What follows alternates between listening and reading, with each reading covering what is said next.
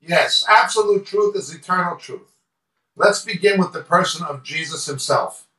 Jesus, as Billy Graham used to point out in the 1960s, never said that I know the truth. He never said that I can tell you the truth. Jesus never said I can lead you to the truth. Jesus said, I am the truth. He is truth incarnate. However, he is also the scripture incarnate. Father, sanctify them in the truth. Thy word is truth.